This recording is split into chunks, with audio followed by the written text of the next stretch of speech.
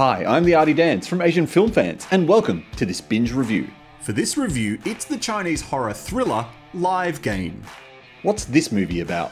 Stick with me as I try to explain this one. A webcam streamer is chained to her chair, the room slowly filling with water. She's been given an ultimatum: get 50,000 viewers in under 4 hours and she will go free. However, if she tries to alert her audience, she will be penalised. Her brother/lover, who also seems to be a police detective, is watching the stream trying to find her and save her.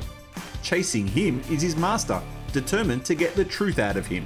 Is this movie worth watching? It's worth watching because I never thought I would see a movie like this from China.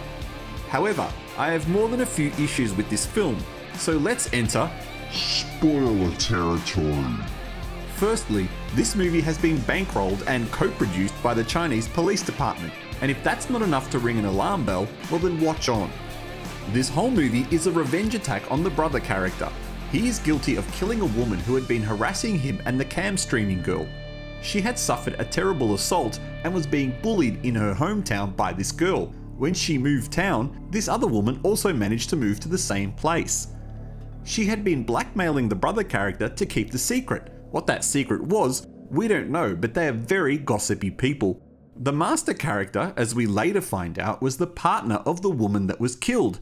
She was also pregnant, so to get revenge, he kidnaps an innocent girl who has suffered nothing but torment and bullying her whole life and threatens to kill her. And then to make it worse, the police officer at the end of the film shows no empathy at all towards her. The poor girl. Thank you for watching this binge review. Check out more by following the links on the screen.